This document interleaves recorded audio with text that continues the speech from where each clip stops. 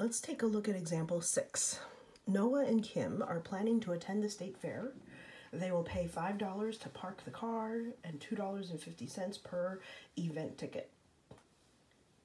What is the range of number of event tickets that they can purchase if they cannot spend more than $36 at the fair? Okay, so Noah and Kim, maybe their parents have only given them $36. They have to plan $5 for parking and then $2.50 for each ticket that they need to purchase. Well, the range of the number of tickets, that means how many tickets can they purchase? That's basically what it means. Okay, so first we're going to define our variable. Let n equal the number of event tickets. Okay, because that's what we're trying to find, the range of the number of event tickets.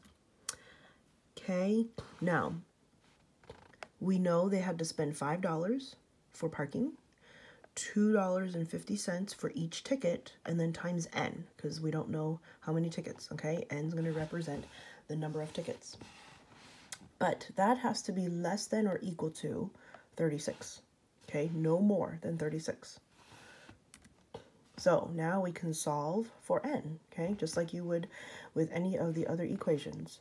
You're going to subtract 5 from both sides so that we can move this over and then have this variable by itself.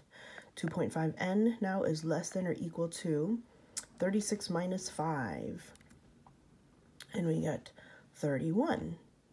So now we can solve for n, and we can divide by 2.5.